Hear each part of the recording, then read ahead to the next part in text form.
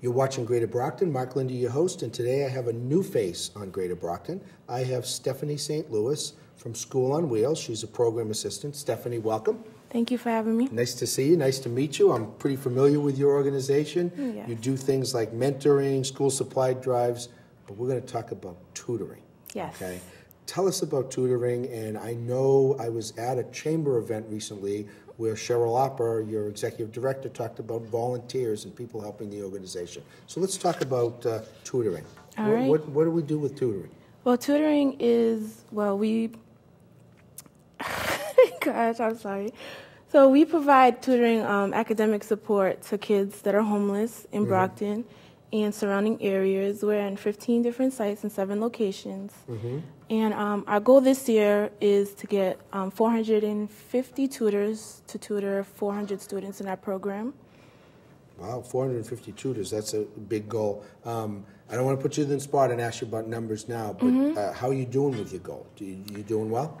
So far, so good, but we still need a lot more tutors. That is my main focus, is to get a lot more tutors. Now, how would people become a tutor? I'm sure there's some kind of an intake process. They have to take some training. They have to do some screenings. You know better than me. That's just what I think we need to do. Yeah, to become a tutor, so you have to be 18 or older. High school students are allowed to tutor as long as they're with an adult or somebody that's 18 with them. You go through a 3-hour training. We are training this year at 4 different sites. Our location in Brockton, New Bedford, Fall River, and Weymouth. And it's basically a 3-hour training where our operations director, Robin Gilbert, and our education director, Jennifer Gold, she basically trains you on how to assess the students and how to interact with the kids. And then from there, you fill out an application. And on the application, that's where you decide where you want to tutor and your grade preferences, your subject preferences. And then I complete a query check. Once you pass that, Robin, she assigns you to a student, and then you can start tutoring from there.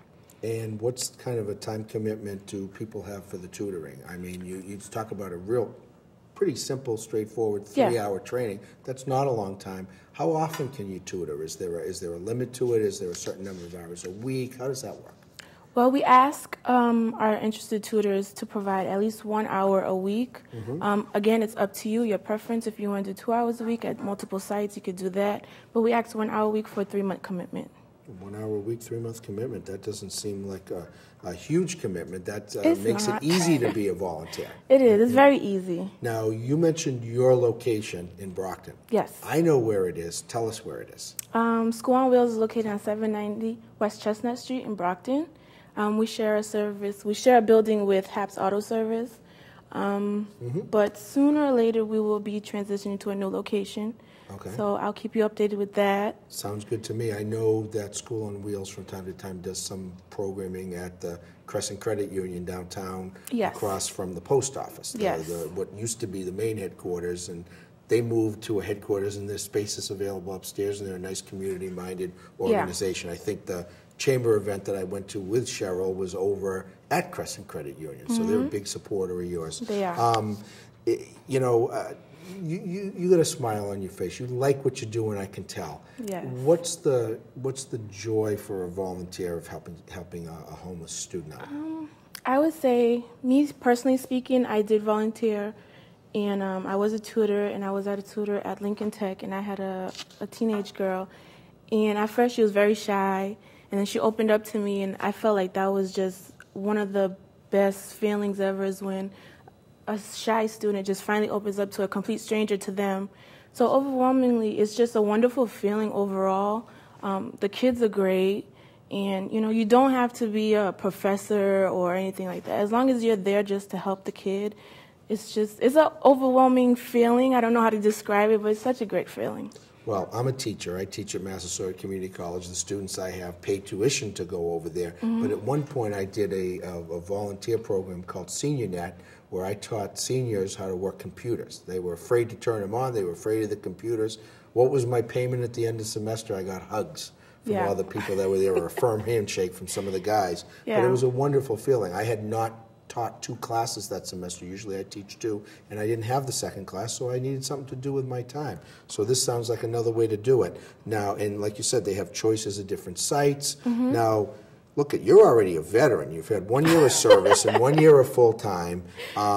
You know, talk about that student you had a little bit more. We don't have to do names or anything like that. There's, you know, unfortunately, there's a certain stigma with homelessness. Yeah, of course. But what do they get out of it after, when you're done at the end of the day? And I'm sure you probably stay in touch with those people.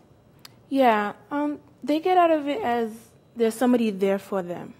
You know, that's how I can best describe it. You know, depending on family situations, you know, they might not have both parents in the house, or they might not have that person to be a mentor to them. And for you to just spend 1 hour a day, even if they don't talk to you that whole hour, just to know that, you know, you're there for them, that's what they enjoy. And at the end of tutoring, I always see when they have, like, we have parties at the end, and I go to some of the sites, and you see how they're jumping on their tutors, they're hugging their tutors. They're just so happy, even though they don't express it verbally. You could tell that they're very happy to have somebody there as a mentor, a friend down the line. You never know. Tell us phone number, website, things like that, so people can be in touch with you. Okay, you can reach me, Stephanie, at School on Wheels.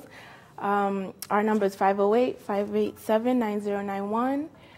You can reach me at Stephanie at soma.org, SOWMA.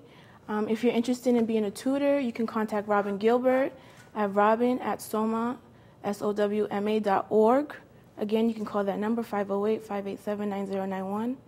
And soma.org is the website. Soma.org is the website. Check it out, see what you're doing. Do you know if the forms are on the website? No, the forms are not on the website, but if you do want to register, you can register online.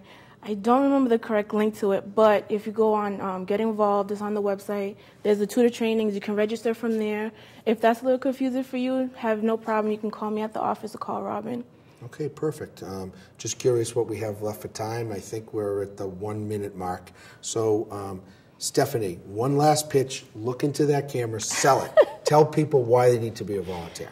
You should be a volunteer simply because it's a good deed, simply because these kids need you. Education is key. School on Wheels is an amazing organization. Shara Opera has done an amazing job. It's 10 years strong.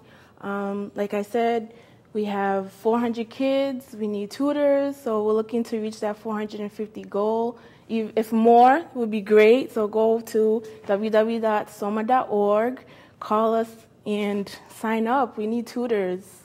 Perfect. Keep smiling. I appreciate it. Thank you. You're watching Greater Brockton. Mark Lindy, your host. Stay tuned for more events, places, people, and faces right here in the City of Champions.